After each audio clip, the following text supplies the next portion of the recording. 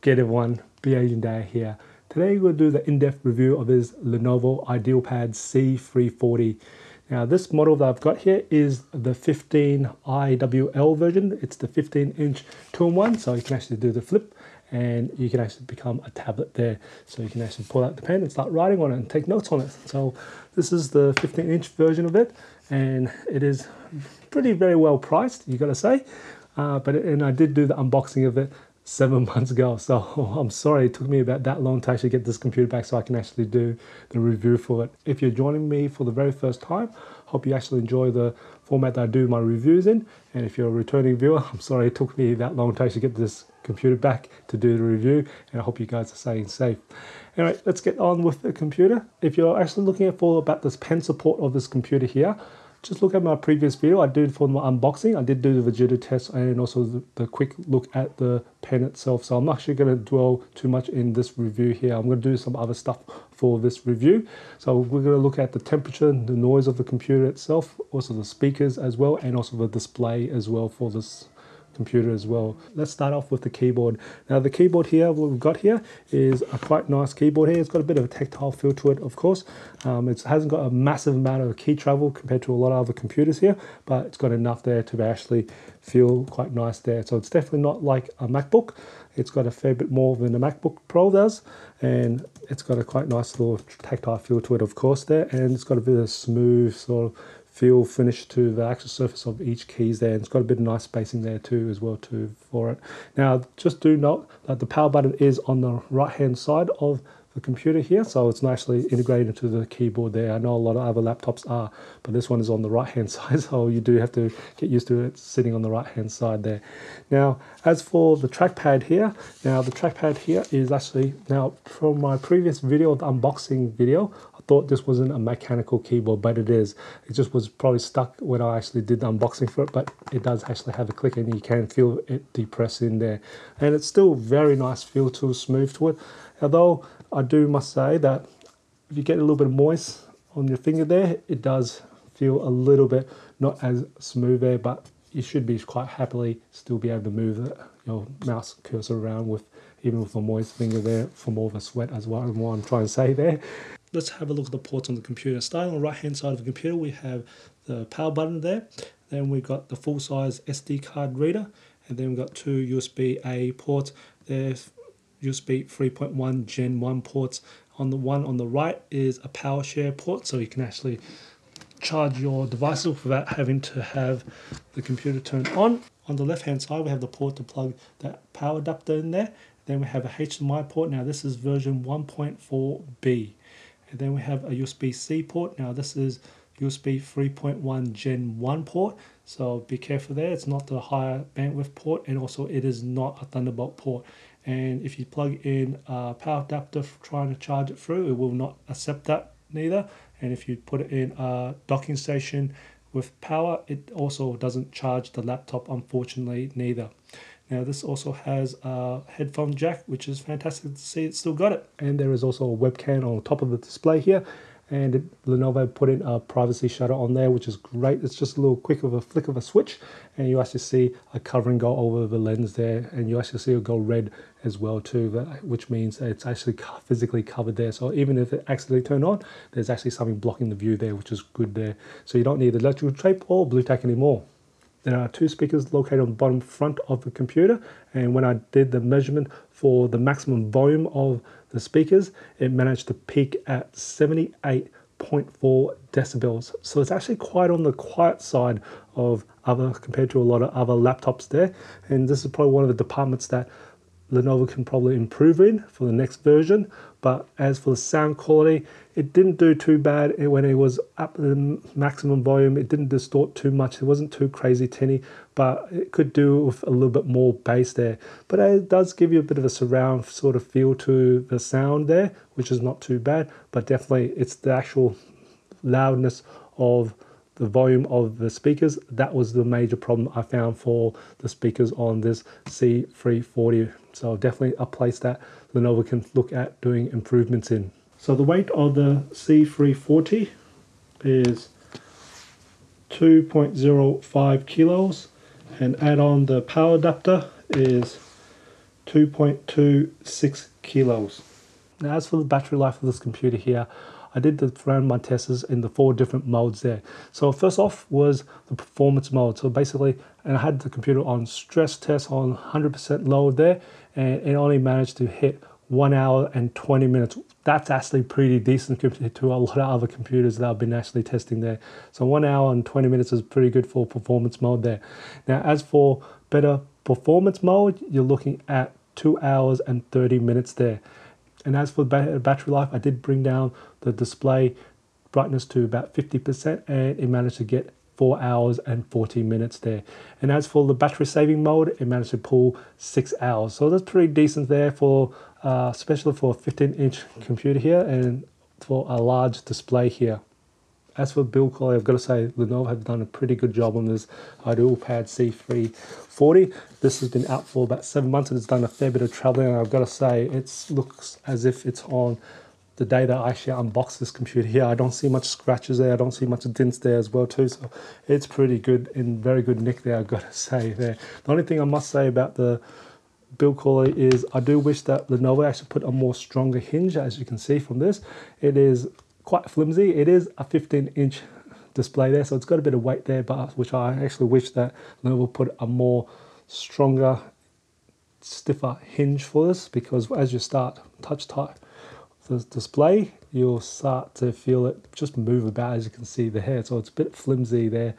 I just wish they actually put a more stiffer hinge there for it. And of course, once you get into the 2-in-1 mode, that doesn't really become a problem. It's only when you're actually in clamshell mode and then you're actually touching the screen there, you start to feel it just moving about there. That's what only thing I can really complain about the build quality of this computer. Else, it is fantastic, I gotta say. As for the temperature and noise of this computer here, when I stress test this computer, I found most of the heat is mostly concentrated near the center of the keyboard there. And that's not unsurprising because that's where the processor actually is located, right underneath that section of the keyboard.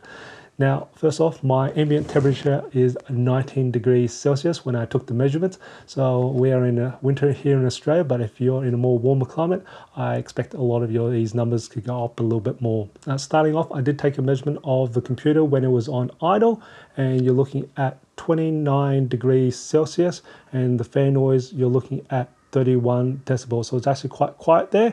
I put the computer on 20% load. So this is what you'll be expecting for average use of office productivity work, web surfing, streaming videos.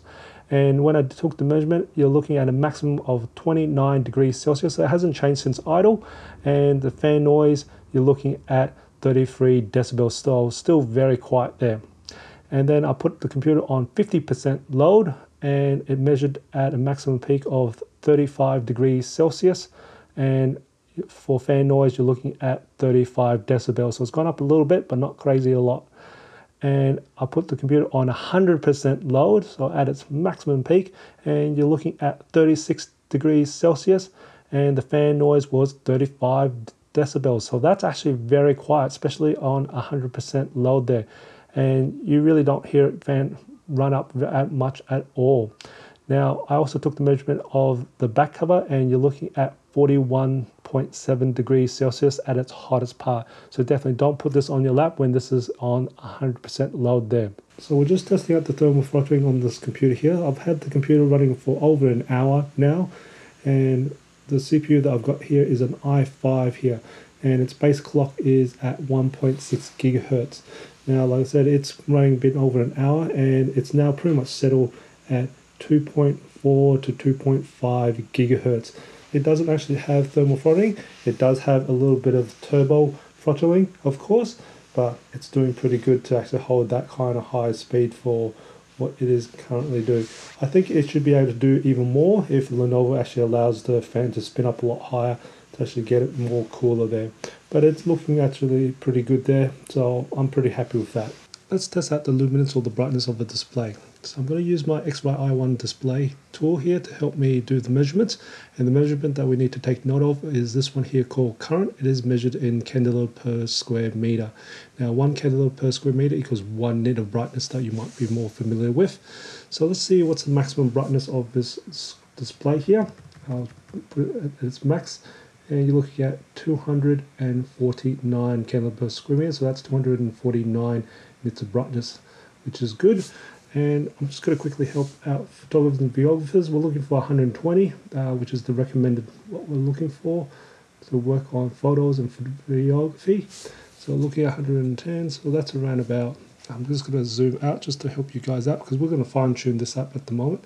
So at the moment, we're going to display settings here, and currently the value is at 80 there. So let's move it to 81, and look at 108, 82 is 115, and 84 is a bit too hot, 128. Let's move to 83. 83 is 122. We'll probably be better off with 100 at value of 82 there is the best value there. So because then we have 115 candela per square meter, so that's 115 nits of brightness, which is probably good for your brightness levels for when you work on photos. Testing out the color gamut coverage of the display, we have results of 60.5% sRGB coverage and 42.4% Adobe RGB coverage. So the display has been color calibrated using the X-Rite i1 display tool that I have. So I'm going to show you what it looks like out of factory from Lenovo, and then after the calibration using the calibration tool. So this is just high key, and this is what it looks like out of factory and after calibration. You can see it's actually gone a little bit more magenta. Also has cooled down a little bit as well too. So this is before calibration, after calibration. And we'll just try the different colors here. Now I've got mid-tones. So out of factory, after calibration. Definitely it's gone a little bit more cooler, and it's got a little bit more magenta as well too. So this is low key, before, after calibration. I'm going to do cyan, before and after. And magenta, before and after. I'll do yellow very quickly, before and after. And I'm just going to go scroll all the way down to Pascal. So this is what it looks like out of factory and after.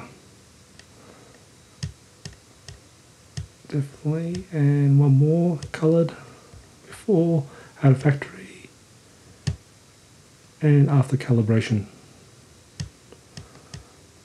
And I'm just going to do high key black and white. Now this is actually quite important. So before and after. And also mid-tones, before and after. And I'll just do low key black and white as well, before and after. So it's actually quite important if you're working with colors. It's actually is quite important to actually get your own calibration tool, because what you see on your screen may not actually be seen the exact same on someone else's phone or display. Hence why it's always, if you're working with colors, it's always good to have your own color calibration tool. Now I will share the color profile created using my X-Rite i1 display in the link in the description below, so you'll see that file down there. So but be wary, that is using my ambient light, but at least it gives you a good starting point. But again, if you do work with colors, I do advise you to get your own color calibration tool. They are a lifesaver there. So I did perform the benchmarks for this computer here. Now this one here is configured with an i5 with 16 gigs of RAM and it's still using its integrated graphics. So I'll put it up on the screen for you to see the scores. So here is the pass mark, Citybench R15 and R20, PC mark, 3D mark, and spec view pref.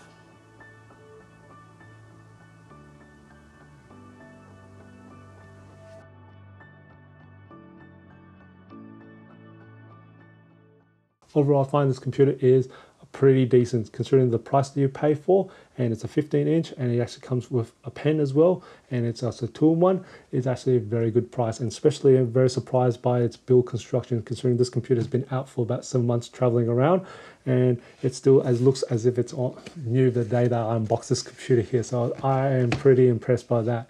Now, if you find this video informative, enjoyed it, give it a like, and if you haven't done it already, subscribe to my channel by hitting that subscribe button on the bottom screen. I do try to upload a new video every week. And just remember, imperfections in life makes it beautiful and interesting. I'll see you next video.